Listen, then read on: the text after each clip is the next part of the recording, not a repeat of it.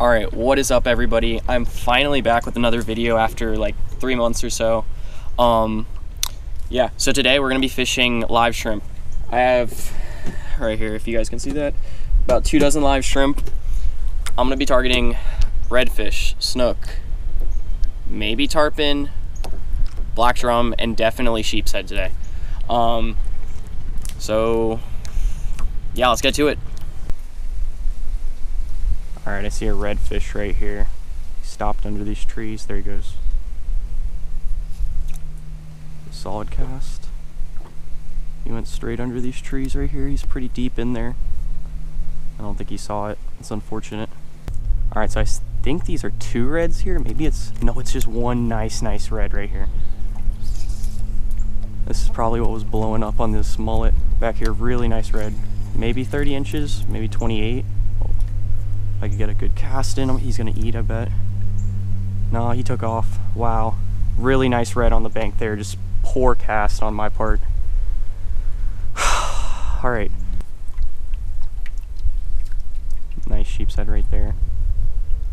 Oh, he went right to it. Is he gonna eat it? That's the real question.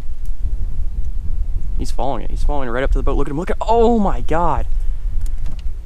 That sheep's head just followed the shrimp like full speed, like as like a redfish chasing a fly on the surface. That was pretty cool. Unfortunately, didn't catch him. Oh, nice. Maybe 40 pounder or so just rolled right there. All right, so now I'm doing a little bit more focus on tarpon right now because I did not see really any. Oh my God, real big tarpon just swirled on him right at the boat. All right, so I was not winning the tarpon over with live shrimp, so I'm going ahead and switching over to a Z-Man. If you're wondering, the color is Houdini. It's like a brownish with some red speckles, and I think this will do the trick, honestly. I mean, there's so many tarpon, they really should not have ignored the live shrimp, but they just weren't having it, so gonna have to switch up, try something different.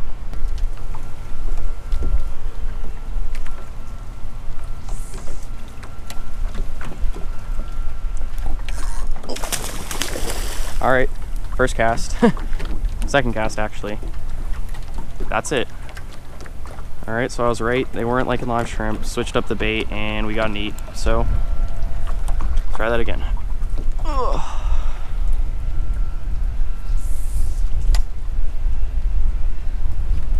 Oh. There we go. Knew it. I knew it. Going into the trees here.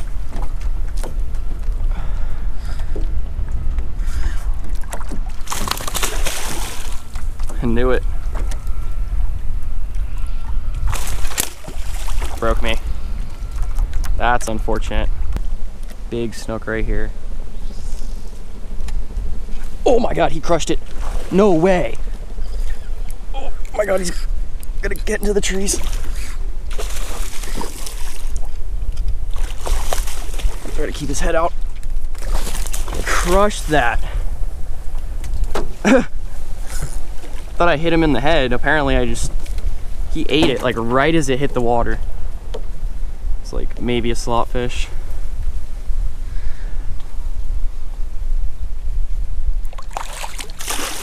That was super dope.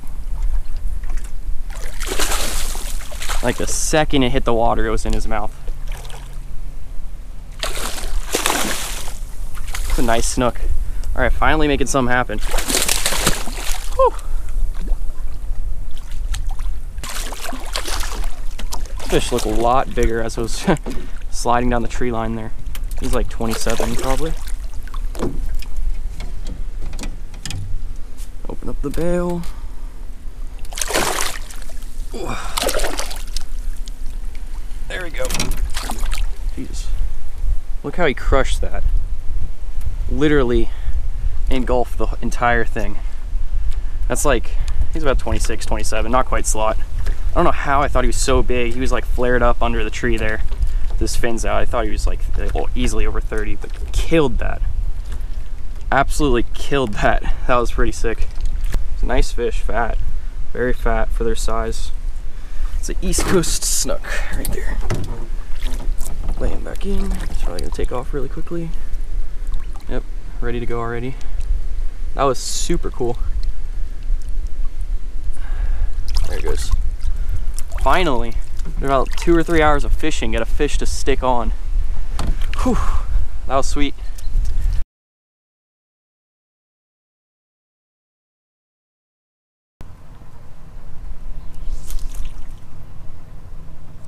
One's on it. Oh, big one.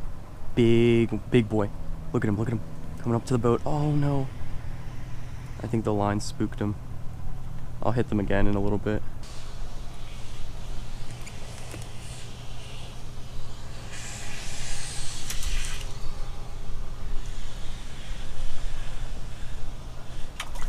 Little guy just crushed him.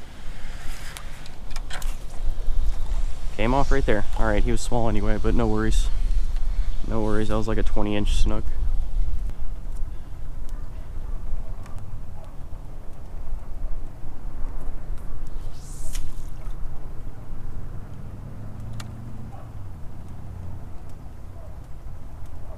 There's a nice one under him.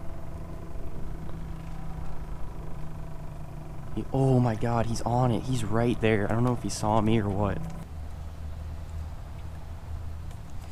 I see a big snook right here under this dock. Several actually. There's at least 2 or 3. Oh my God, big boy just crushed it.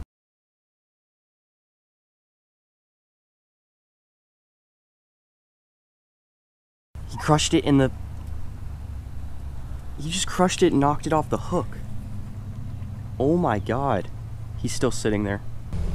All right, what is up guys? I'm gonna be doing a slight boat / gear review, basically listing everything that I use, because probably the most common question I get is like, what kind of boat am I on?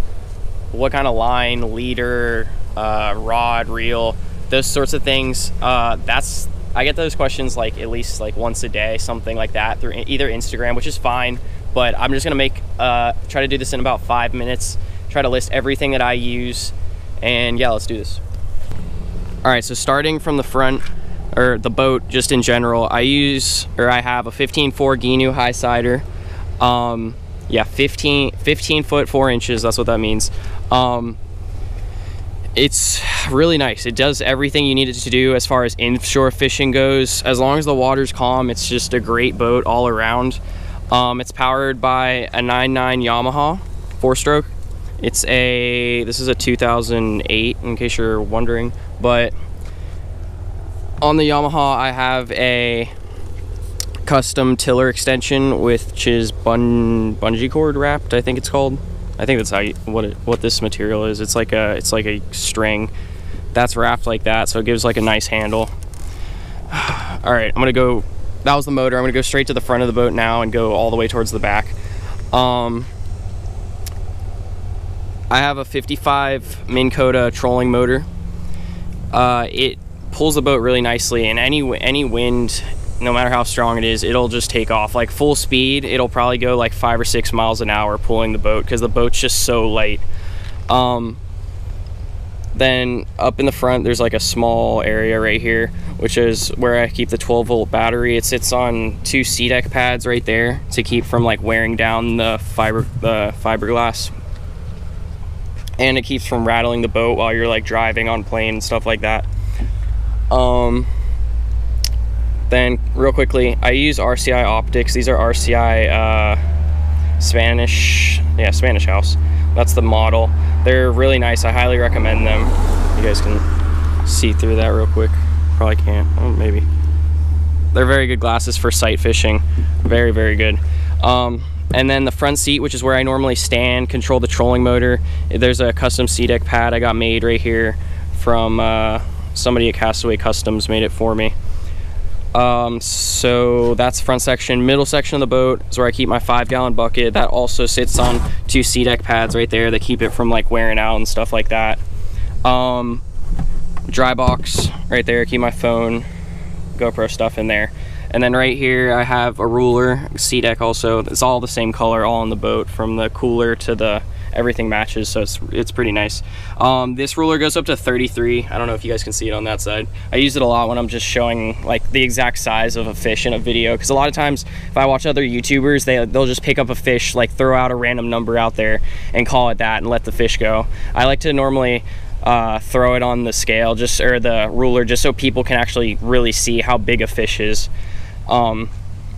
So yeah, then middle section there's a small hatch in here. I don't really use it for anything, it's pretty small.